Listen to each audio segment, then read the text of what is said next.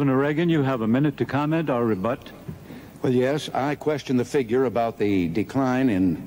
defense spending under the two previous administrations in the preceding 8 years to this administration. I would call to your attention that we were in a war that wound down during those 8 years, which of course made a change in military spending because of turning from war to peace. I also would like to point out that Republican presidents in those years, faced with a Democratic majority in both houses of the Congress, found that their requests for defense budgets were very often cut. Now, Gerald Ford left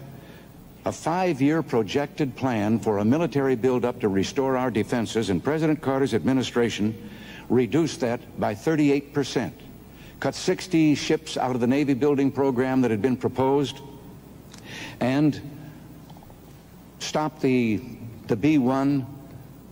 delayed the cruise missile, stopped the production line for the Minuteman missile, stopped the Tridents, or delayed the Tridents submarine, and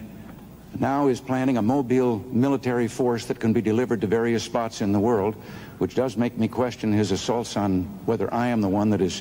quick to look for use of force.